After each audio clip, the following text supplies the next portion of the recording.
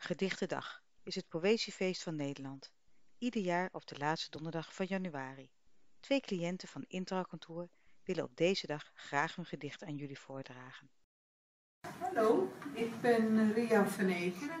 Hallo, ik ben Sietse Berends. Wat betekent het schrijven van gedichten voor u?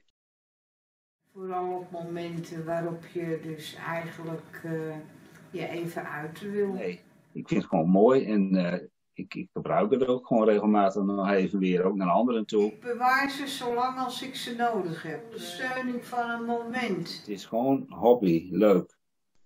Het gedicht. Niet aangeboren hersenletsel, dat heb ik. Ermee leren leven, dat moet ik. Dat het moeilijk is, dat weet ik. Ik ben niet anders, dat denk ik. Je bent wel anders, dat hoor ik. Me bij de situatie neerleggen, dat doe ik. Er verdrietig van, dat word ik. Dat ik veel vergeet, zelfs dat vergeet ik. Een ander begrijpt het niet altijd, dat begrijp ik. Voor God blijf ik dezelfde, daarin geloof ik. Het gaat wel goed met me, dat zeg ik. Toch zijn er problemen, dat merk ik.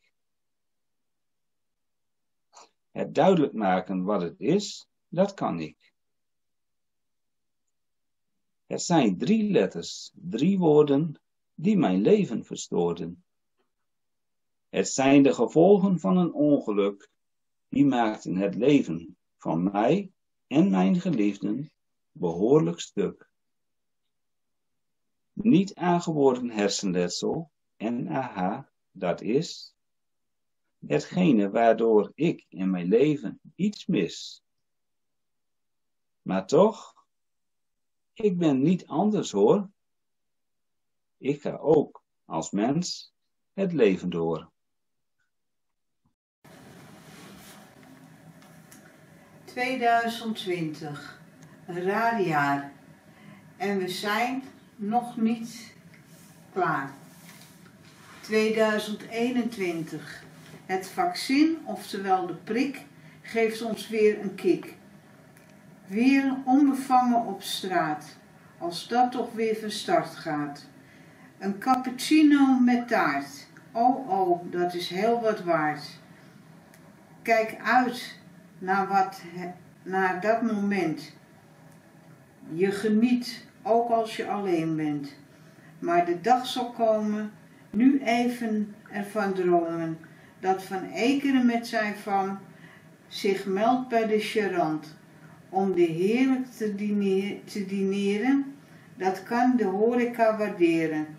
Dan zijn we weer vrij en blij, dus nog even tegen het virus.